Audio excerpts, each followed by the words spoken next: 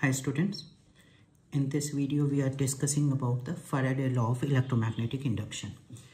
From a series of experiments, Michael Faraday has concluded that a lot of experiments they have conducted, one Faraday and one Henry, and almost at the same time at two different places. And from that series of experiment, Faraday has concluded whenever there is any variation in magnetic flux linked with a circuit, linked with a coil, then an EMF is induced in it. Means for example, I will say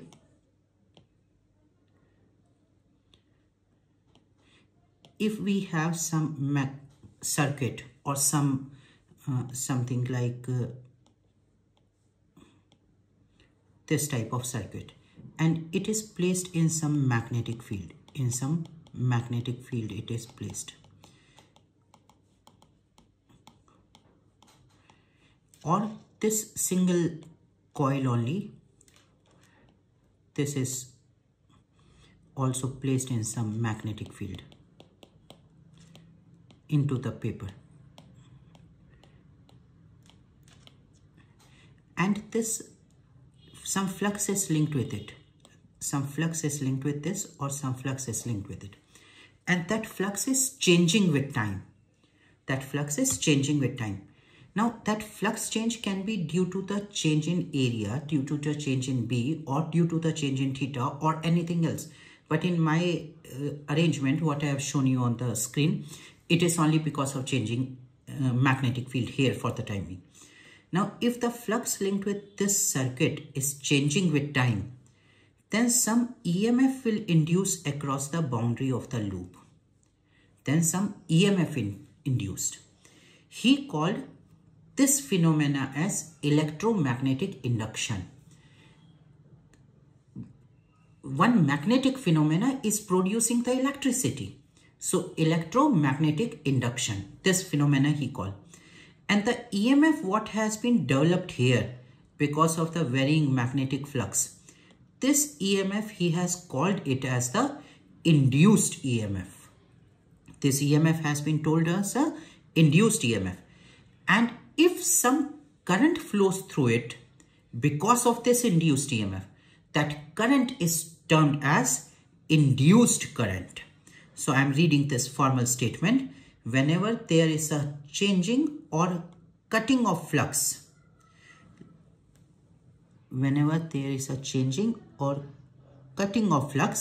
linked with a circuit, an EMF will induce in the circuit. This EMF will last as long as the magnetic flux linked with the circuit changes with time. Means, say for example, here the magnetic flux is changing up to t equal to 0 to t equal to 2 seconds. Then from 0 to 2 second EMF will appear. As soon as at t equal to 2 second flux becomes constant, then EMF will disappear. So once again you can see, whenever there is a changing or cutting of magnetic flux linked with a circuit, then an EMF is induced in the circuit. This phenomena is termed as the electromagnetic induction. This EMF which has been developed is termed as the induced field EMF. And if the circuit is capable to have a current, then the current which is arising due to this induced EMF will be termed as induced current. And this induced EMF will be existing only as long as the flux is varying with time. As soon as the flux stops changing with time, the EMF will disappear. Now, from this series of experiment he has concluded. Then after that he has given one mathematical relation. And that mathematical relation we call it as the Faraday Law of electromagnetic induction. According to this law, EMF induced is equal to the negative of time rate of change of magnetic flux. Means EMF induced is equal to the negative of time rate of change of magnetic flux. This one. E equal to induced EMF equal to minus d phi by dt. If the circuit is having n turns, say for example 1 turn, 2 turn, 3 turn, in this way n turns are there, then in that particular case the induced EMF will be written as n d phi by dt. where phi is the flux linked with one loop, one turn. and then with n turns, n d phi by dt. Now this minus sign, what is minus sign is there? It is only placed, only told by the Faraday to find only the polarity of the induced EMF. Now if EMF is there, say for example here, now we are saying the flux linked with this circuit is changing here, so some EMF will develop. So that EMF you will keep like this, or you will keep like this way. Both are different. So to find the polarity of the induced EMF, that negative sign has been placed. It will be explained little later what is the significance, how we can find the polarity by this negative sign. Now some very basic important points you must be able to understand about this Faraday law of electromagnetic induction. First thing, it is the time varying magnetic flux which produces EMF, not the space varying magnetic field linked with this particular, say this is, we have one loop, magnetic field here different, here different, here different, here different, but they are constant, they are not varying with time, then no EMF will induce. Magnetic field is same everywhere constant. This uniform magnetic field, it is placed, but it is varying with time. EMF will induce. So EMF will induce because of the time varying nature of the magnetic field and not because of the non-uniformity of the magnetic field. First point. It is not written here. You can write it by yourself. Second point is EMF will exist only as long as flux changes with time. Say for example, I am changing the flux here. EMF will develop. I stop changing the flux, EMF disappear. EMF will last as long as flux is changing. Once the flux stops changing, no EMF will be there.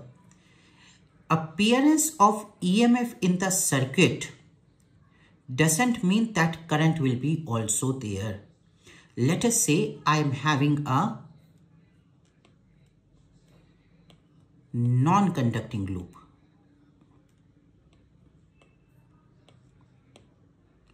This is a non-conducting loop. Say this is made up of some non-conducting material. And flux linked with this is changing. So as a result, EMF appear. Because of EMF, current won't flow because it is non-conducting. So EMF is there doesn't mean current will be there. Another situation also I can say, if say for example this is not there, this part is not there and remaining part is there, EMF is linked with it, right? Say for example it is conducting then also, but it is not a closed path. It is not a closed path, so current won't flow. So existence of EMF doesn't mean current will be there. For current to be there, circuit must be conducting and circuit must be closed. The concept what you have learned in your current electricity chapter. It is also very important point. Next is, it is written if circuit is closed and conducting, only then the current will flow in the circuit. The explanation of the second point only. Now what is the current in the circuit? Induced EMF we have E equal to minus d phi by dt. This is the induced EMF. Current will be, induced current will be induced EMF divided by resistance of the circuit. Induced EMF is equal to minus d phi by dt. So 1 upon R d phi by dt. This is the current in the circuit due to the time varying magnetic flux. Sometimes we also ask what is the average value of current, average value of the EMF induced. For that you remember this type of statement.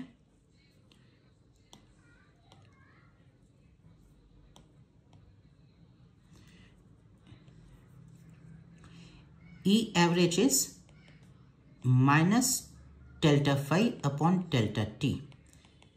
Now, one is instantaneous d phi by dt. Average value will be change in flux upon time minus phi2 minus phi1 upon t2 minus t1.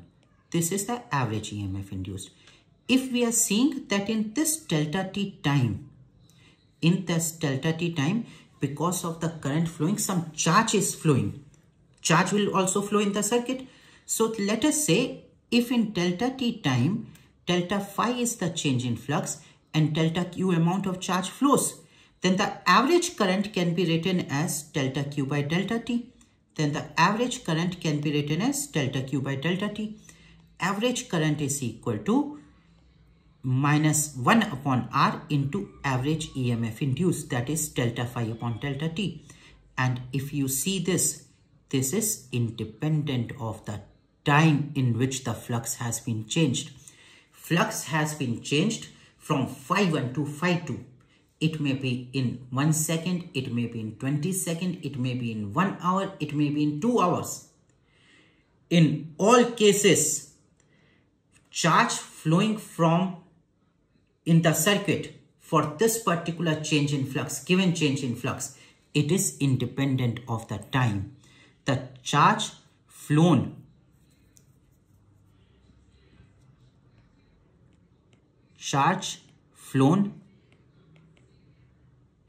through the circuit is independent of time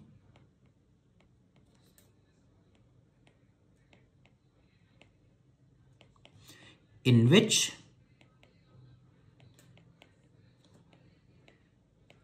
flux changes. It only depends on that by how much amount the flux has been changed. Remember this point. It is also very common, very important point. Many times question will be asked from this. EMF induced does not depend upon how the flux changes. Means what it means? EMF is developing because of the variation in flux. Flux can be developed because flux can be varied by changing B or by changing area or by changing theta. Now, or by any combination of this. You do anything by whichever way you change the flux, EMF will induce. EMF induced is not depending upon how flux has been changed. It depends only on the flux is changed. Flux changing, EMF induced. How much EMF induced? That is equal to the negative time of rate of change of magnetic flux. About that negative sign, we are going to discuss in the next video, but here I hope up to here the things are clear. One more thing you can see. Let us consider in this region, we have a magnetic field into the plane of paper this way.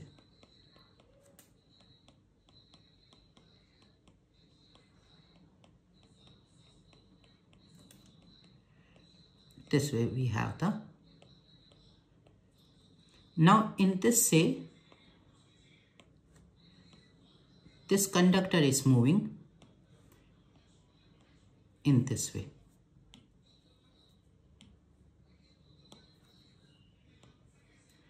This conductor is moving this way. Then this conductor as moving, it is cutting these field lines. And as it is cutting the flux, an EMF will develop across this point. Across these 2 points, say A and B, EMF will develop. Detail of this will come in the motional EMF, how it is developing. But you remember, cutting of flux also causes the induced EMF to develop, and varying flux also going to cause the same thing. Let's discuss few questions based on this. Faraday law of electromagnetic induction. Simple questions.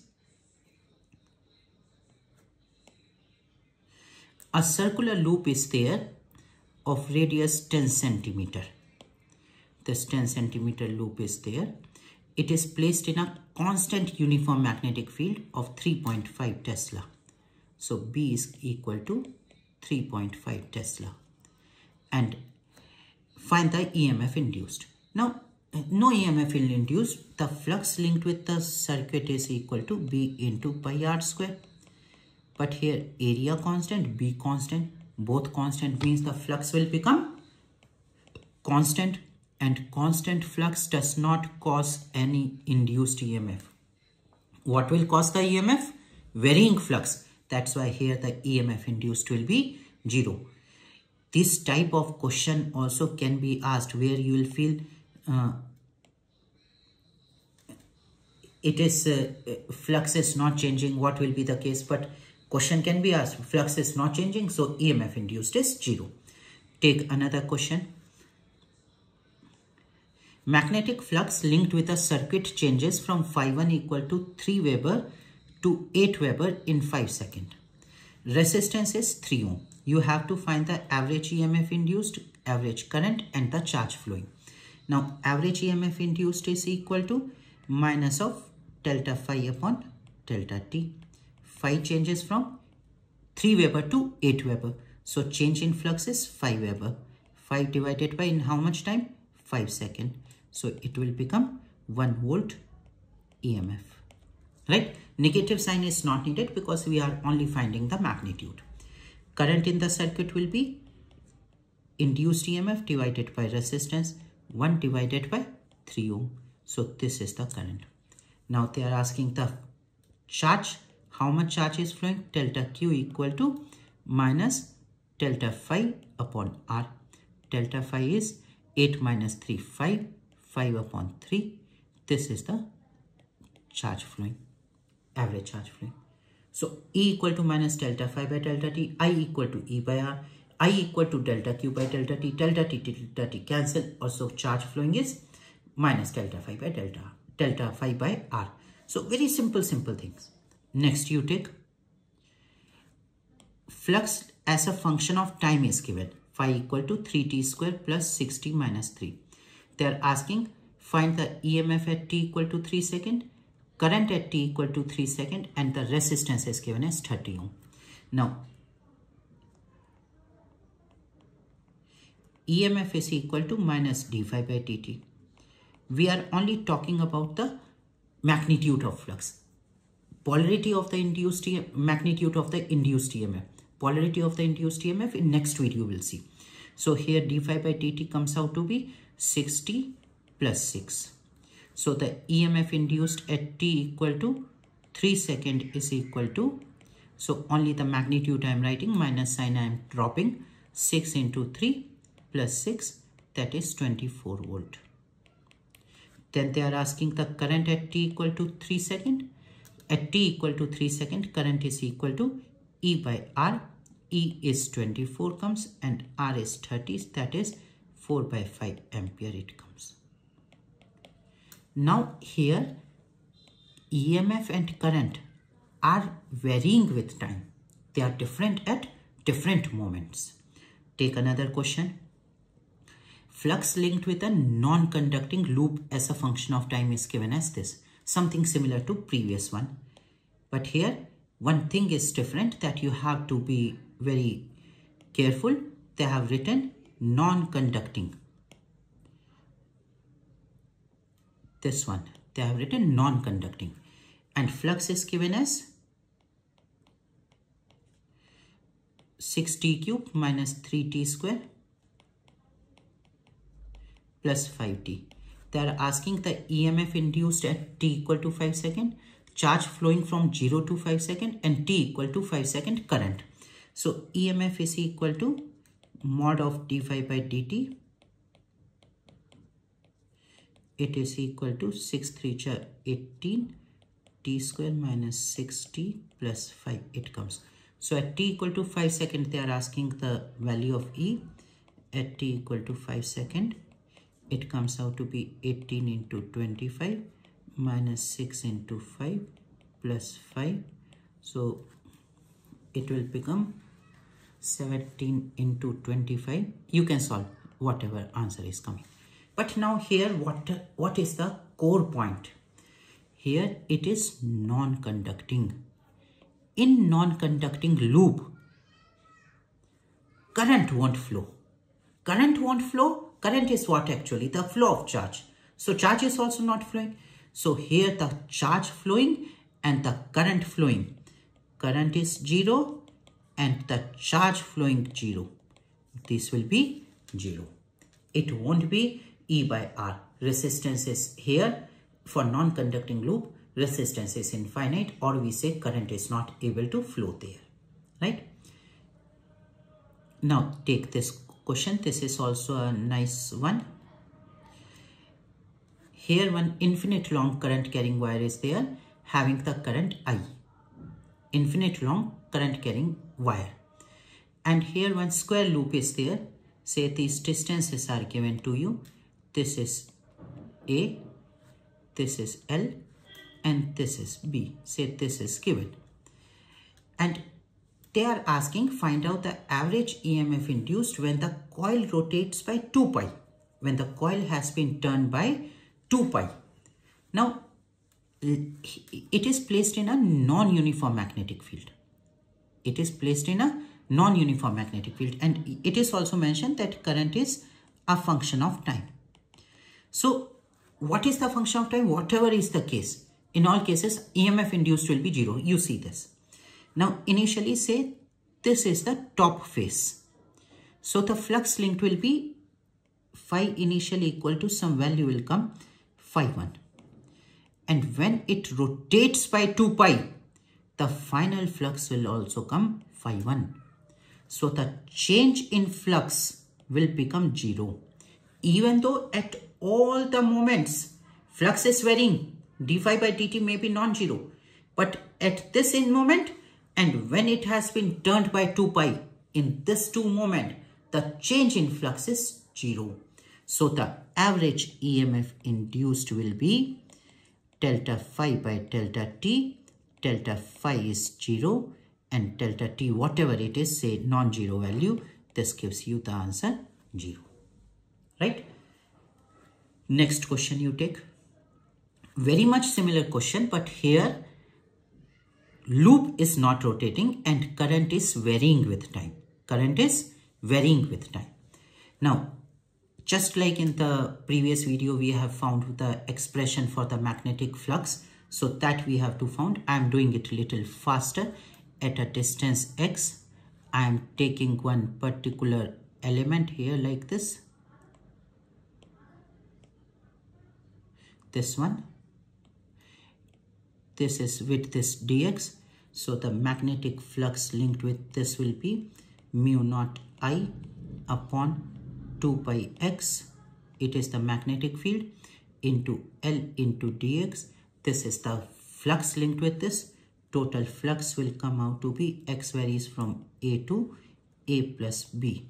So it will come the total flux as mu naught I upon 2 pi into L ln A plus B upon A. Now here it is given current is a function of time given by I equal to I naught e to the power minus t by tau. So mu naught I naught L upon 2 pi ln A plus B upon A into e to the power minus t by tau. This is there. Now here the magnetic flux is linked with the circuit is varying with time. So EMF induced will be minus of d phi by dt. It will become this constant I am writing as alpha, and negative sign also I am dropping. So only the mod I am writing into differentiation of e to the power minus t by tau is minus t by tau into 1 upon tau. So this is the magnetic flux EMF induced across the 4 sides of the loop individually. Individually also they are asking. I have found the EMF induced in this part, entire loop. Let's leave this for the time being, because if I will go for the individually, it will take more time. Across the loop only will write. I am changing the question.